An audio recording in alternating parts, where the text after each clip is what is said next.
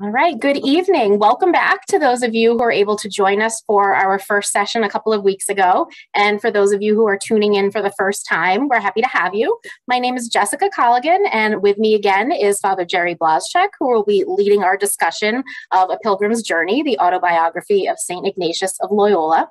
As always, I ask that you please keep your microphones muted while Father Gerry is speaking, just to minimize distractions. And we do want this to be interactive, so please use the chat, use the raise hand feature, whether you're responding to a prompt from Father Gerry or if you have a question or a thought of your own. We would love to hear that. So we'll kind of monitor that and keep an eye on the comments and call on you too to come off of mute to ask questions if you'd like to do that as well. I just want to quickly mention that tomorrow is Stag Giving Day here at Fairfield, and that's a day for our alumni, parents, and friends to come together in support of the university and our students and our programs. And you are able to direct your support to an area of interest, like the Murphy Center for Ignatian Spirituality, campus ministry, or many, many other options if you're so inclined. So we do hope you'll consider participating in that tomorrow.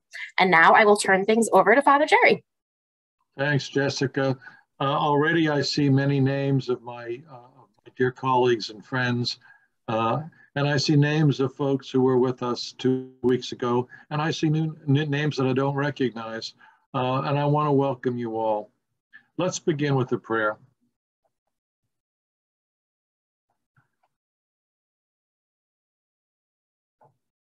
God, ever faithful and true, God of our ancestors, God of our present, God of our future, we believe that you are with us on each step of our life's journeys. Each of us are pilgrims.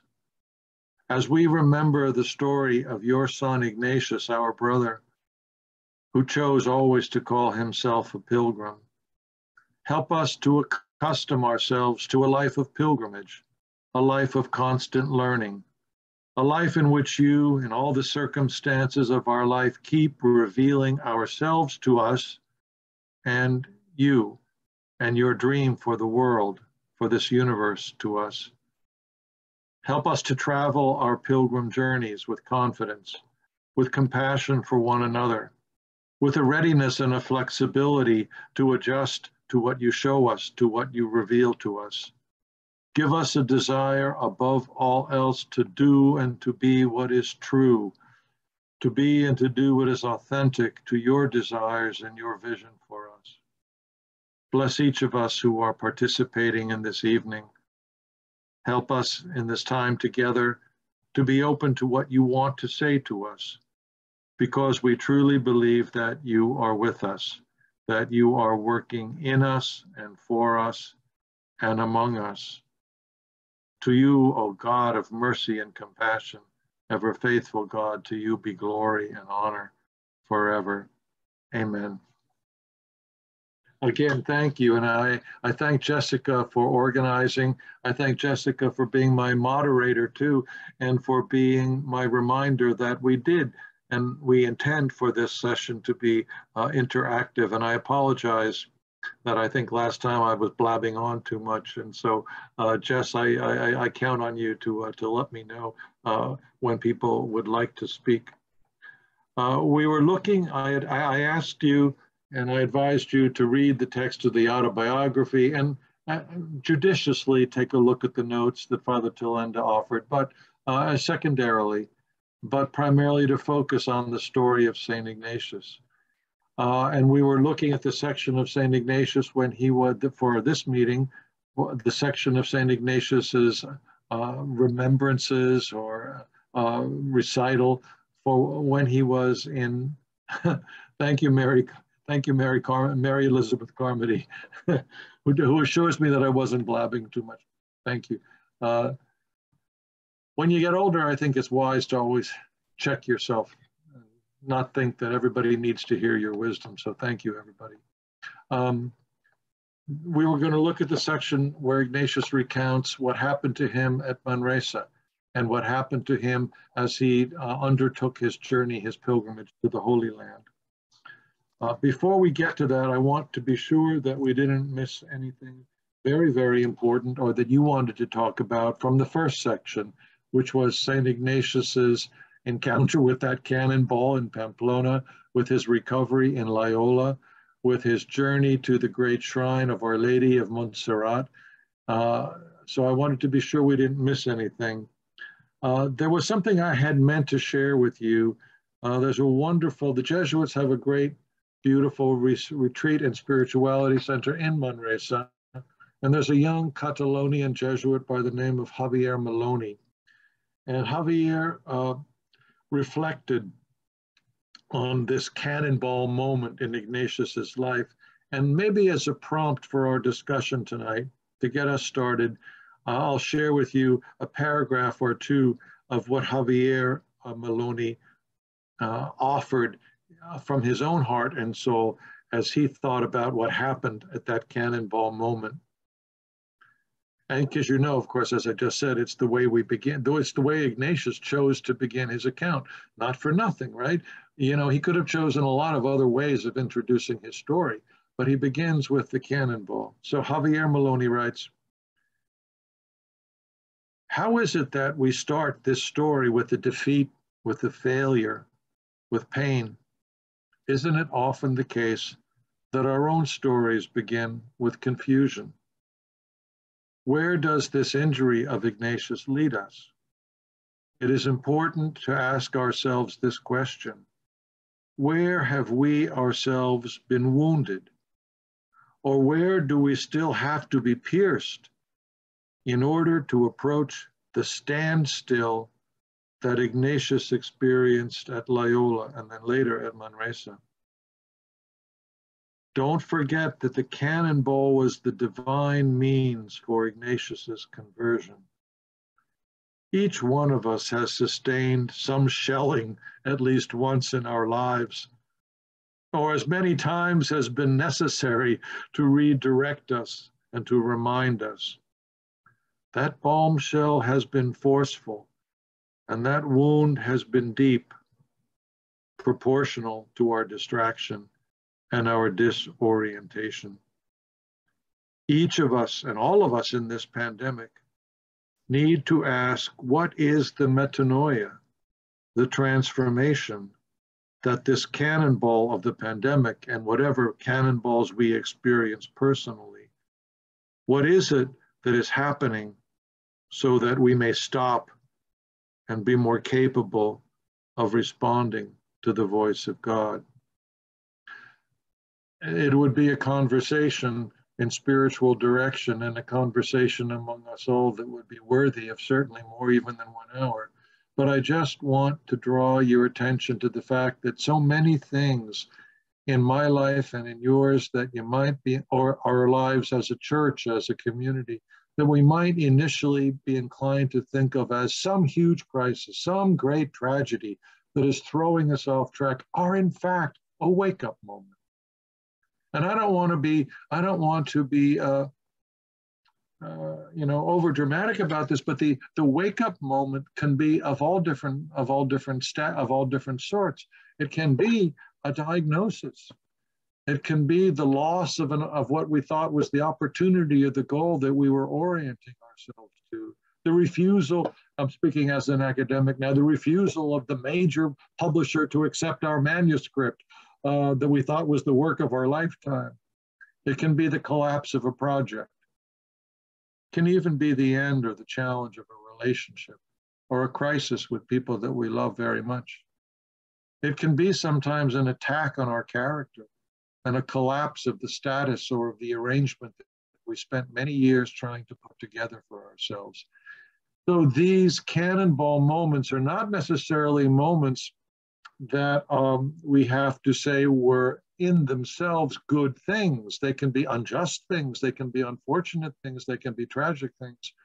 But the wonderful alchemy of God's grace is such that these events can be used by God, if we are attentive, if we're open, to stop us and help us realize maybe that there's more to our lives and that there's a great deal that maybe we have to let go of, or priorities that need to be rearranged, or maybe illusions on which we were building our lives, maybe even false identities that we had very artfully constructed that are getting us nowhere.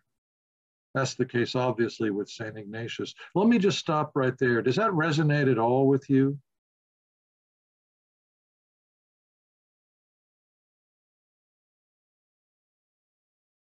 Does that resonate at all with you? Has that ever happened to you? Have you been hit by a cannonball? Certainly. That's Yes. why I'm at Fairfield right now. What happened, Glenn? I had a series of failures in my previous position, which encouraged me to just see what else was out there. And so I applied to Fairfield, as well as one other position in Connecticut that had virtually the same job description. And I actually thought I had an in at the other place because I knew somebody there. They never called me, but Fairfield did. So, Wow.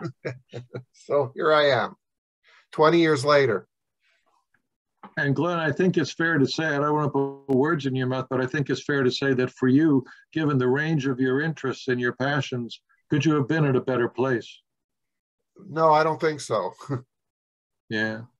And for our benefit, God also sent you here for us, Glenn. Thank you. Thank you. Anybody else? Have you had a cannonball moment? Thank you. Someone, I'm going to observe anonymity. Someone says, yes, professional challenges, a young family with cancer.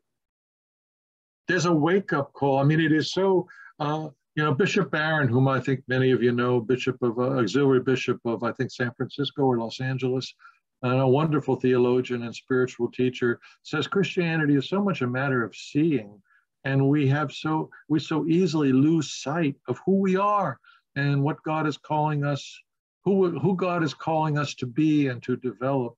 And very often in our stories, in the story of Ignatius, and in the story of so many of the great women and men of our tradition, the great breakthrough comes only when our arrangements, I call them arrangements, collapse.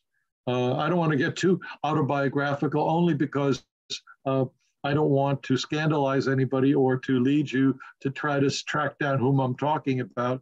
But for me, it was very significant at a certain point in my Jesuit life to really be unfairly judged and to be treated in a way that felt like a betrayal. And I have to say that had that not happened, that's a huge, huge part of my own personal life and spiritual development that would never have occurred. I mean, it wasn't true what people said, and it wasn't right what was done, but there was something that was liberated in me. I began to think there's nothing now that anybody can take away from me. You've tried your best, and I discovered that I was with God. But before we go any further, anybody else want to say anything on this particular topic? Or the beginning of Ignatius's conversion? How about the beginning of Ignatius at Loyola, during his conversion at Loyola? Is there anything else anybody wants to share about that before we move on? Okay. Now, what happened to St. Ignatius at Loyola? Please remember that what happened to St. Ignatius of Loyola, this extraordinary experience of God speaking to him heart to heart, person to person, happens while Ignatius is not a monk, not a priest, not a religious professional, if you will. It happens while Ignatius is a layperson, and it happens as a result of getting his leg blown apart, and it happens while he's lying in his convalescence in a hospital or in his family's castle. Now, in our long, long tradition of Christianity, both in East and West, of course, the spiritual leaders of our tradition have said, oh, God indeed can share God's very self with devout souls. But but usually they were people who were in monasteries. Usually they were quite exceptional people. Ignatius is not exceptional. Ignatius is a bozo. Ignatius is, ambitious. Ignatius is, from the point of view of the world, a failed nobody. I mean, Ignatius is the paradigm of of a failed aristocrat, but that Ignatius's story is the story of somebody who's not a religious professional, who's not particularly devout, who's certainly not faithful, whose record is not clean. Ignatius tells us the story that at that moment, God, in God's sublime mystery, and in God's tremendous mercy, reaches out to him and communicates God's very self to him. So what is Ignatius telling you and me and anybody who reads his story? Ignatius is saying it is possible to have a personal, intimate contact with this great mystery whom we name God. It is possible because God, by God's very nature, desires to reach out and connect and communicate and to give God's very self to the person whom God is searching. I don't know whether that strikes you, but I think a lot of people grew up thinking that this sort of experience that Ignatius narrates in his story, that belongs to the great mystics, to the exceptional people. There's nothing exceptional about what God wants to give us, which is God's very self. This is revolutionary in the way that most of us were brought up. We thought that there were some few chosen souls to whom God wanted to have a special relationship. Ignatius's story is saying, no, there are no limits. It is the very nature of God to want to share God's very self. Glenn, isn't it your experience in spiritual direction? The people are astounded when they experience that. Absolutely. Absolutely. So, and I'm always astounded that it's different for each individual person. Yeah. The people who come to the Murphy Center are people who are so hungry for something more. They've been to church, whether they're Lutherans, Methodists, Roman Catholics, Anglicans, Muslims. They're looking for something more. And somehow or other, they're suspecting, though maybe they were never told. In fact, they were told quite the opposite. But they're hungering for a personal encounter with the mystery of God. And because we come from this Ignatian tradition, our assumption, our operating assumption is that that is what God is looking for, that God wants to give God's own self to each person. In fact, later on, in St. Ignatius's spiritual exercises, I think I told you, it's a manual for coaches, for people who are accompanying others who are seeking a deeper relationship with God. The spiritual exercises are all, if you like, the distillation of the experience that Ignatius is describing in the autobiography. But then when he distills them, we get maybe the undercurrent, maybe we get the meat of what Ignatius was experiencing. Listen to this. Ignatius says in one of his exercises, it's for those of you who know the exercises, it's number 231 and following, Contemplation to Attain Divine Love. Love consists in the mutual communication between two persons. The one who loves gives and communicates to the beloved what he or she has, or a part of what one has, or what one is. The beloved wants to give one's very self to the beloved, whether it's knowledge or not, honors, riches. See myself before God and be stirred to great gratitude. Ignatius is saying that's the paradigm for what God does to us. If you're looking, this is Ignatius's experience. We were talking about this. As Ignatius says, I was maybe painting him as as really a rogue and a scallywag, but he did learn something about love. He learned that real love is about sharing your very self. And it's the best metaphor that he can reach out to use when he's talking about what he experiences and what he believes God wants to give to everybody, that God is the divine lover and that God wants to share God's very self with God's people. And that's not for the elite. There's nothing elitist about Ignatian spirituality. It's the common woman and the common man to whom Ignatius assures us God wants to give God's very self. I want to share with you one quote, and then I promise you I'm going to shut up. This is Father Karl Rahner, a great German theologian who had a great deal to do with what led up to and what gave a theological foundation for Vatican II. Still a Vatican II whose message is still misunderstood and embattled by some people who would like to recreate the church of the 1940s and 50s.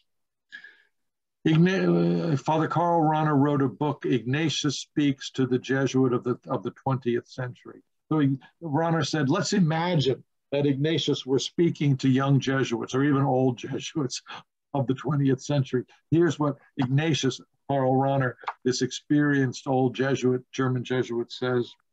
So these are Ignatius's words in Rahner's mind.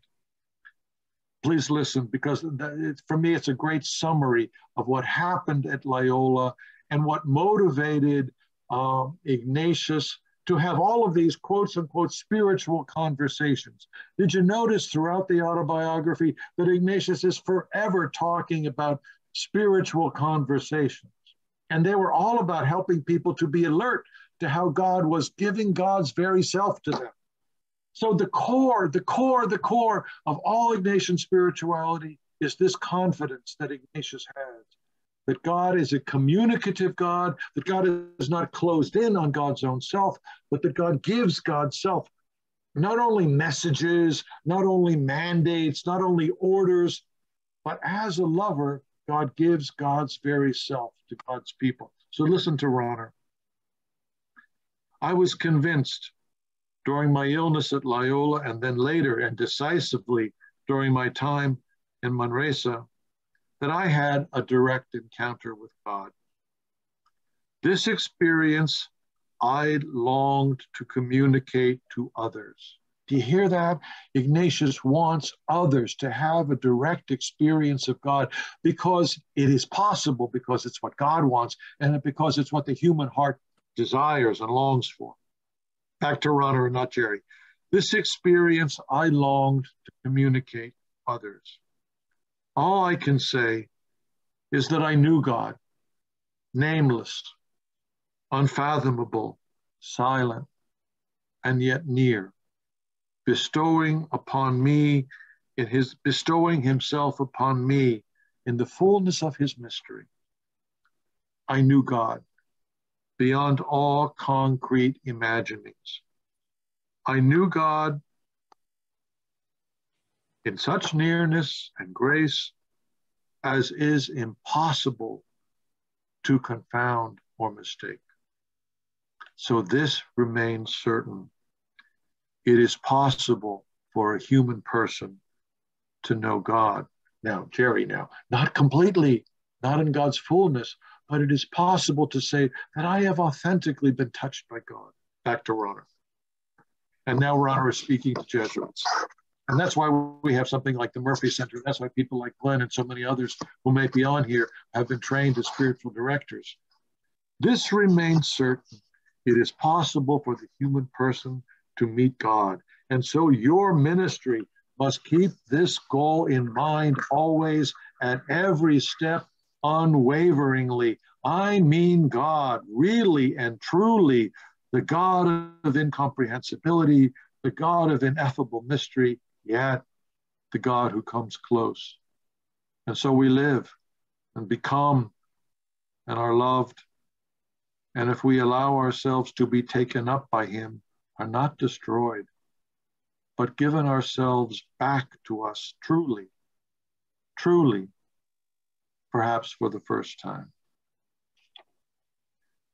I'm sorry if I've spent so much time on Loyola, because it's really it's the beginning of what continues at Manresa, and it lies at the heart of everything that we try to do in campus ministry, in the Murphy Center, and everything that we do at a Jesuit institution. We proceed from the fact that God gives God's self to us and desires to live with us and in us. I'm going to stop for a second. Anybody want to say anything here and now about that? Hi, Father. Hi, Hi, everyone. Aura. How are you? Good. How are you? So just something that was very fascinating for me in the very last pages before he gets to Manresa, it's that he had the determination that he was going to Jerusalem, and on his way, he even bought clothes that he thought he would use once he arrived there. But as he continuing his journey and arrived to Manresa, it seems like he found somebody that needed clothes. That's and right. he gave up. And he gave up everything he bought. Yep. So it's just, you know, like I know he was early in his faith and probably he hadn't had that commitment that later on he had. But how beautiful it is that he had in mind Jerusalem, and that was his goal, and that kind of led the way for what came next. Aura, thank you so much for sharing that, because it's a great expression of what happens to the pilgrim. So, so was Ignatius wrong when he thought that God was calling him to live his life visiting the holy places and spending his life helping souls in Jerusalem? No, we know what we know at that moment. And then we respond according to what God and God's people need of us at that next moment, right? So he gives everything he has to that pilgrim, to that poor person, right? So think about this. Well, it's toward the end of the material we were looking at today. But was Ignatius mistaken when he thought that he was going to spend his life in Jerusalem? How is it? Was God playing with him? What do you make of that? The Dominican and the Franciscans throw him out. They look at this guy. He has no money. He's talking about helping souls.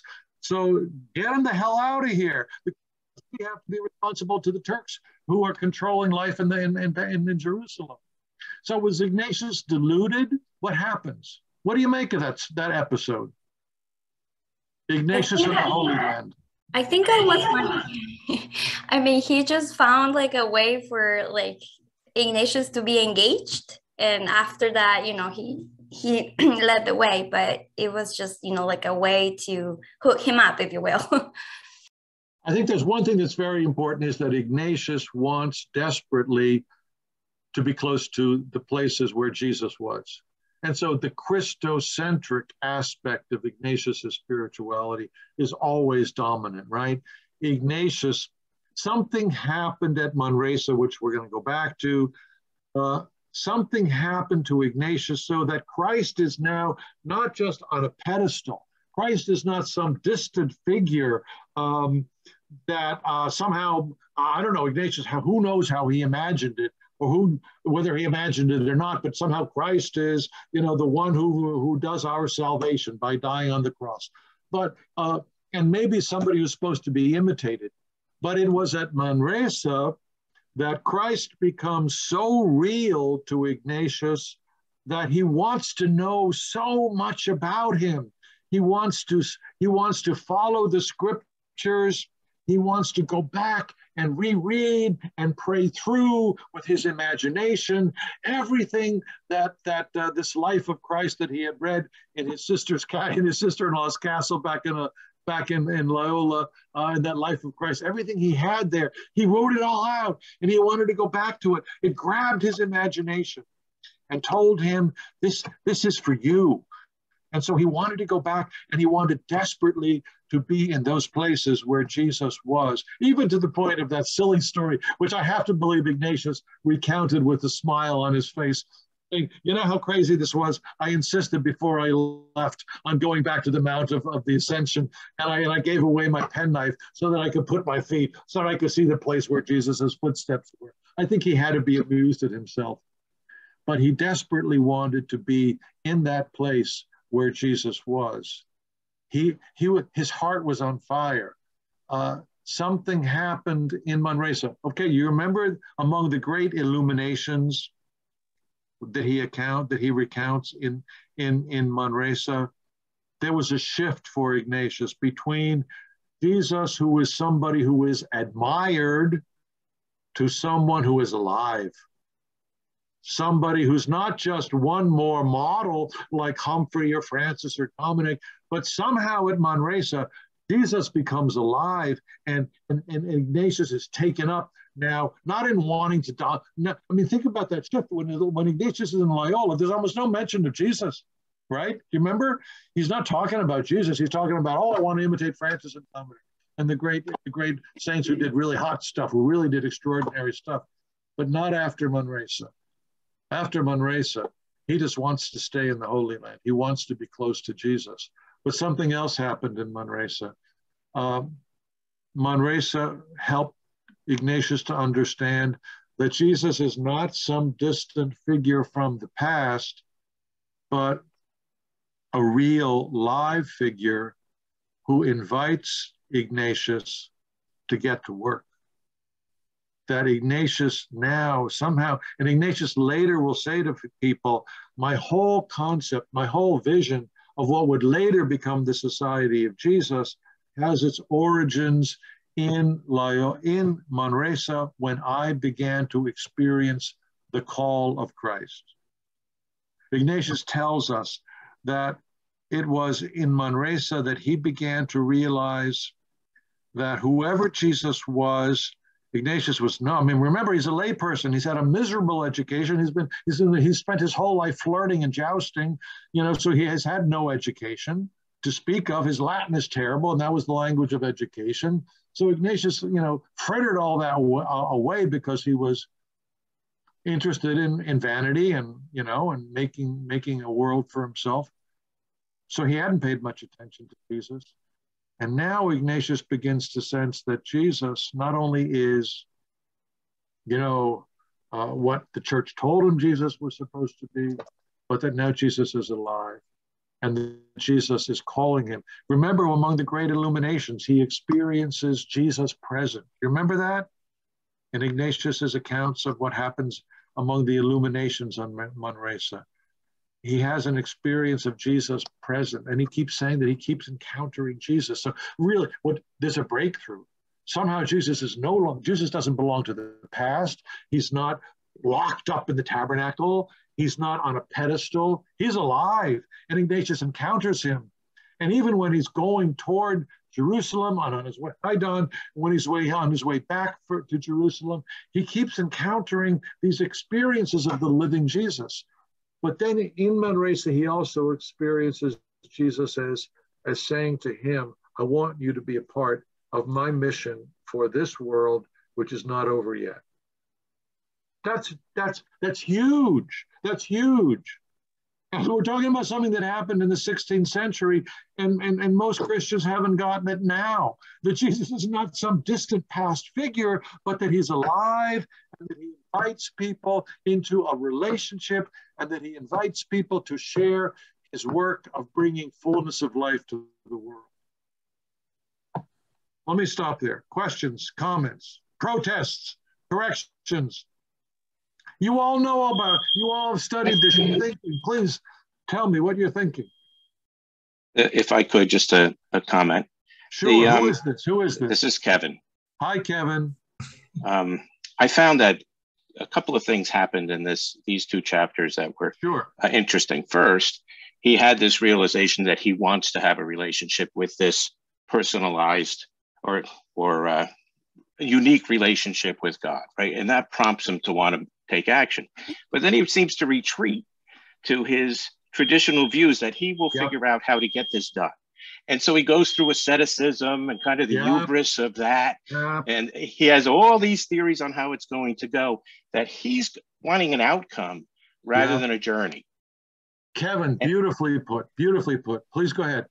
And so all along the way, these what look like obstacles are actually pauses to remind him there's a journey ahead.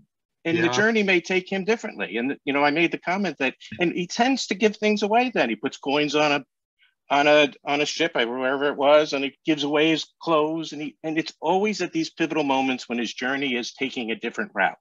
Right. Interesting. Fascinating. When his journey is taking a different route. But you're right, Kevin. Something is sparked. There's a new life in him. But you're right. He falls back to his old paradigms, right? and he falls back to the old paradigm of let me get this under control. Let me take care of this, right? Right. And don't we all, right? Don't we all, until that sublime moment when, and it's not one moment, but we get on a trajectory when we begin to understand that this is about letting go, not about holding on. Right. Don, you look like you're ready to say something. Yeah, and I was warming up. No, the thing is, no, but all seriousness. I had Don in class for 2 years, so I kind of know his reality. But the thing is, the great trust that he placed in God, that he's very open, even though the course changes its direction, whether it's going to the Holy Land, staying there, he's able to, with his trust in God, even give away stuff. He says, because, that proves I trust in the Lord.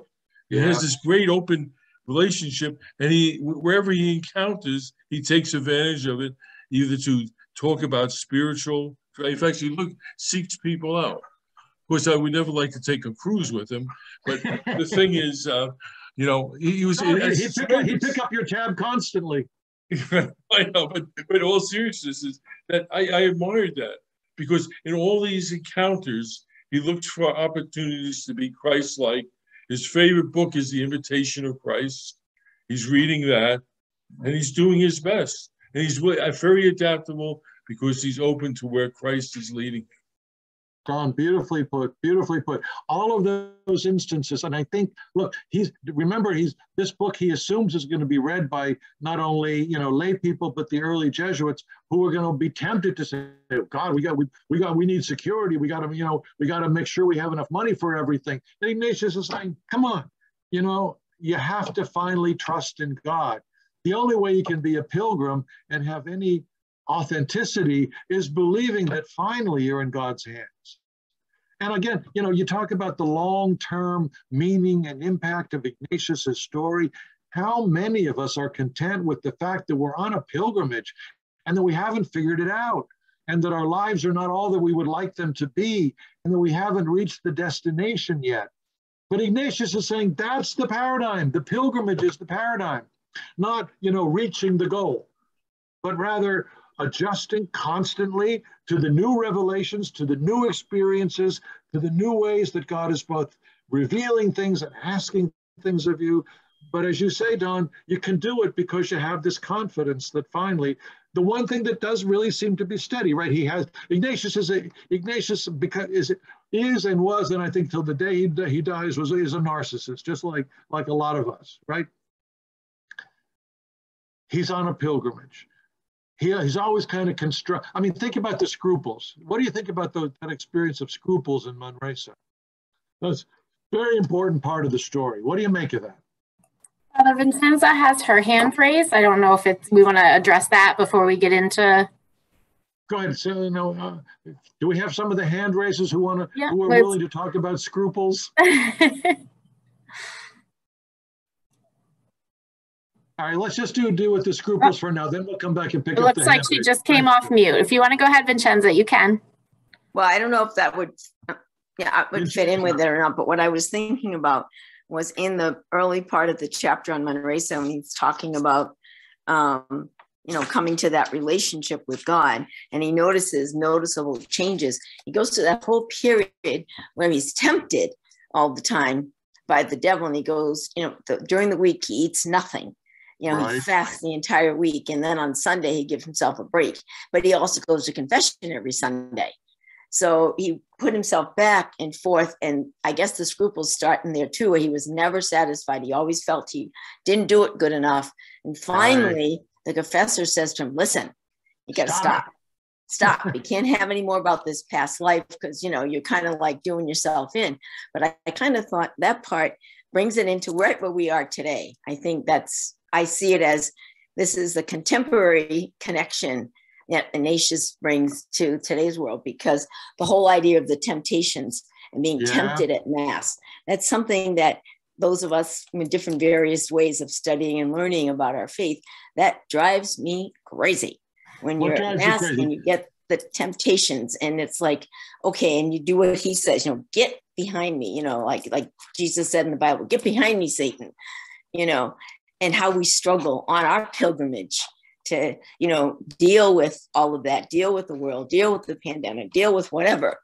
And, you know, the secularism, all the, I don't know, the turmoil that we seem to be experiencing is sort of like what he experienced, and how we have to depend ourselves on surrendering to God, counting on confession, praying, and doing all the things that he did, maybe not his level of asceticism. Vincenzo or anybody else, I think you're dead on, Vincenzo. What is the relevance of Ignatius's struggle? Remember, to the point of potential suicide. Right. What is there a message there that Ignatius has for us? Why does he tell us that story? It's a horribly embarrassing story. I was so screwed up, you know, that I was at the point of committing suicide. What is Ignatius? What spiritual malady is there a spiritual malady that we are still individually or culturally suffering, you know, that Ignatius's story can somehow address? Anybody? I think it says that what I was going down that path is that no matter what you're doing, you know, it makes it contemporary. We are in the same situation today, and we have to sort of do what he did, which is constantly seek out somebody that can help us understand whatever God is, help us understand how to deal with ourselves. And when he realized that, oh, I was going to commit suicide, that's a terrible sin. You know, we have to deal with our own, you know, recognition, and what do we do to deal with that? So that, to me, is the contemporary connection to the turmoil today. Anybody else have anything to add to that? Go ahead. I kind of think that he was self-indulgent in this time period, right? Like, it's all about him and his past, and he's constantly mining for issues. And it's supposed to be about the future. You know, it's supposed to be about your future and your relationship with someone else. And when he finally gets to that, suddenly his scruples go away. Don McCaffrey, Don, are you there, Don? Can you say it?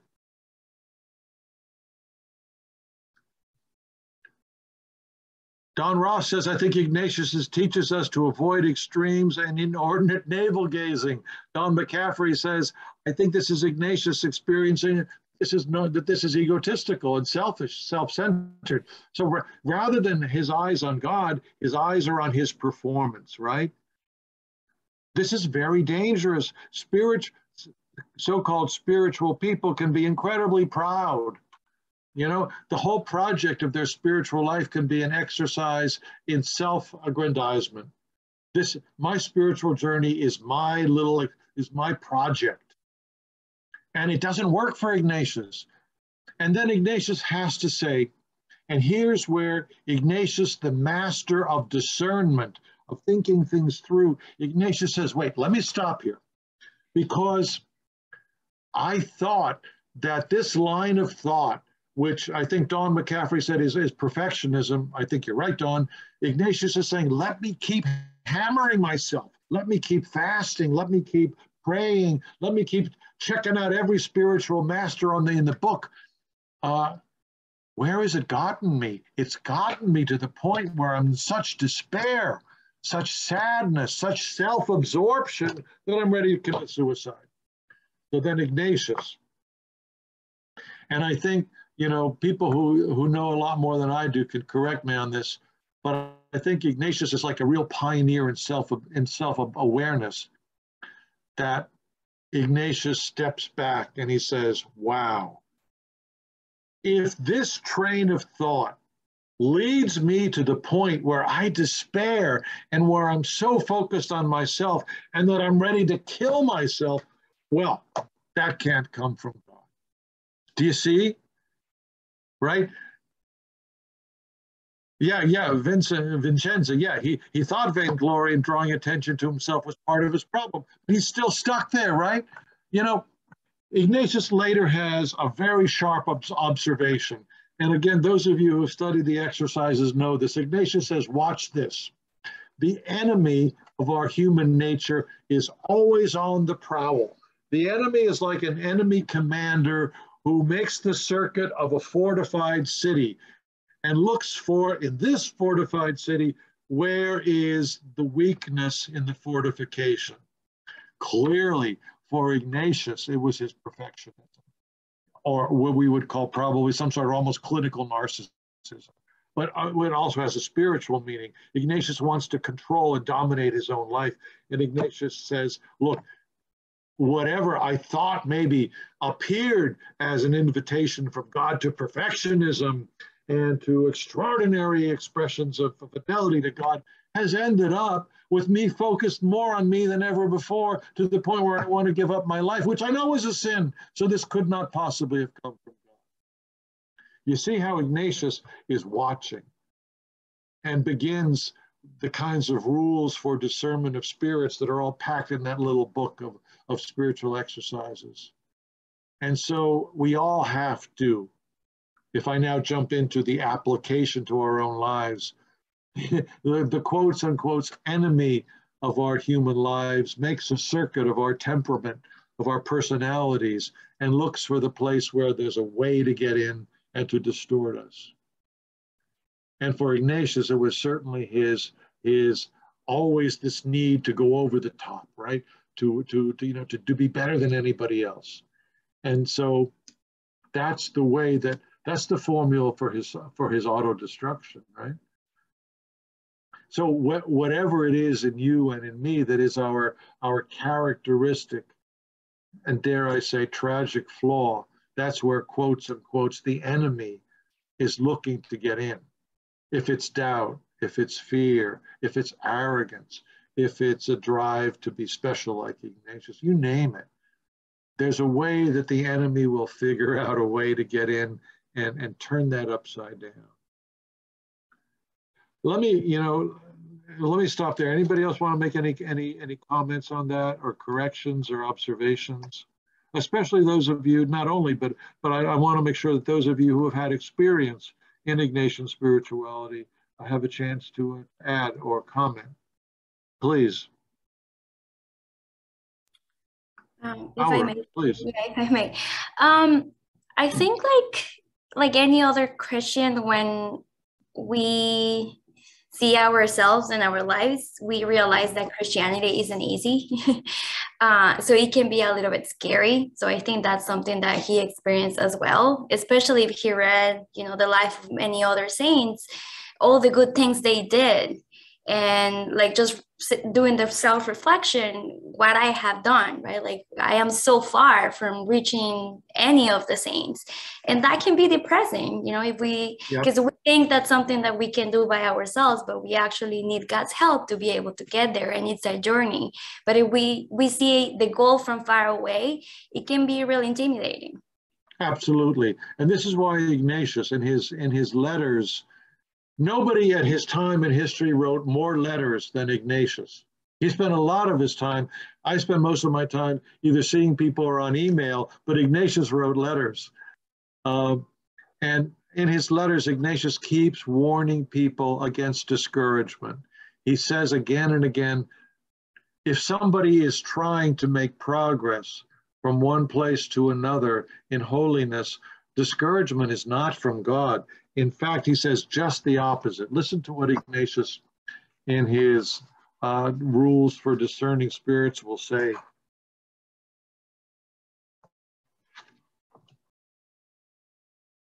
Hold on here, let me get it.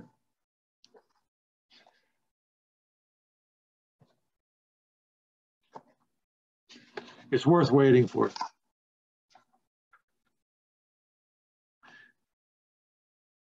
Listen to this. This is extraordinary. And remember that this is Ignatius years later distilling his own experiences to help other people. In all of these spiritual, let me just say, do you notice how his primary, this is before he's a priest, right? He's not a religious, he's not a monk, he's not ordained, but he has this ability to help people grow spiritually. And that freaks out the hierarchical church. By the way, because most people are not equipped to do that, but people are drawn to Ignatius because he has this ability to help people grow. And the fact that Ignatius hasn't studied theology, is not ordained, it makes people very suspicious. But this is what Ignatius, from his experience, gleans, and this is the kind of wisdom that I'm assuming Ignatius was sharing with the people of his time. In the case of persons who are earnestly progressing from the good to the better in the service of God. The procedure of the enemy of our human nature is this: to cause gnawing anxiety. Sound familiar, Aura? That's what you were describing. Gnawing anxiety. I'm not making enough progress. To sadden and to set up obstacles. In this way, the enemy unsettles these persons with false reasoning aimed at preventing their progress. Good people are inclined to give up and say, I'm not making any progress. I'm still as miserable and awful as I always was. That's kind of a scrupulosity or perfectionism, and that's where the enemy takes an initially good thing, which is a desire to please God, and twists it into something that turns us in on ourselves rather than out with greater confidence and peace and confidence before God and attentiveness to people around us. Let me just reiterate that in the scrupulosity, Ignatius comes up with this principle that watch where things end up. They may start like a very good idea, like, oh, I'm going to struggle, I'm going to be holy, I'm going to get fast and abstain. And Ignatius says, look, if that led you to the point where you want to commit suicide, then maybe you were wrong to begin with. Do you understand? So maybe there was something that was amiss from the very start. If at the end of it you become more self-absorbed, I mean, think of the number of holy people, so-called holy people, devout people that you know, who end up being bitter, sarcastic, cynical, and destructive of themselves and other people. Well, I don't know how they started, but where they got tells you that wherever they got started was not from God, right? And you can also get people, I mean, from the other side who say, God is inviting me to greater freedom and to greater accessibility and to greater openness, and they end up being, again, utterly self-absorbed and self-indulgent. Well, the enemy crept in, right? The enemy crept in. All right, so scrupulosity tells us to know that we don't control God, and that finally, the battle against scruples is the battle of saying, I'm in God's hands and my life will change and I will become who God wants me to be out of God's mercy and the strength of God in my life. Not my moral perfectionism, not my clenching my fists and pushing and tugging for God to make me somebody who God probably never wanted to make me. The illuminations at Manresa remind us of basic characteristics of Ignatian spirituality. One, the centrality of the person of Christ. Two, the Holy Trinity. Ignatius, to the time he dies, never anybody, masters the mystery of the Holy Trinity. But God, Father, Son, and Holy Spirit, God constantly giving God's self and being present in creation. Maybe when we get together again for the next time, I'll double back and say more about. So one of these illuminations, especially the one at the Cardinere, gives Ignatius a sense of God's presence in all creation. He has that experience, and he has an experience of the Creator giving the Creator's very self into creation. We don't have a lot more time left, so I want to stop and just ask you, please, questions, comments, sharings, insights. Supposed to be a book club, not just Father Jerry yammering. Anybody?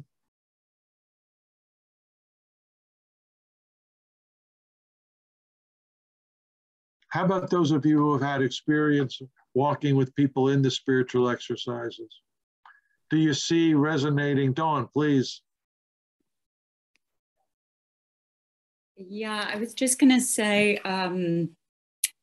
Dawn McCaffrey, let me introduce Dawn. Dawn was trained as a spiritual director at the Murphy Center.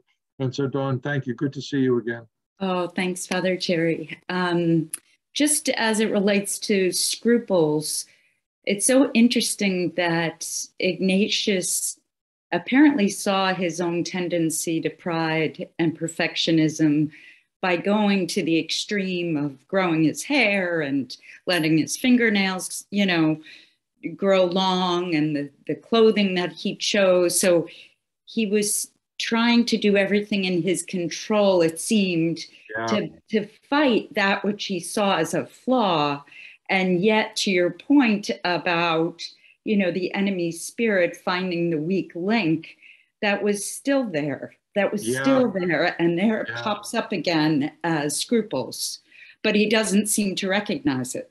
Right, Not early on, anyway.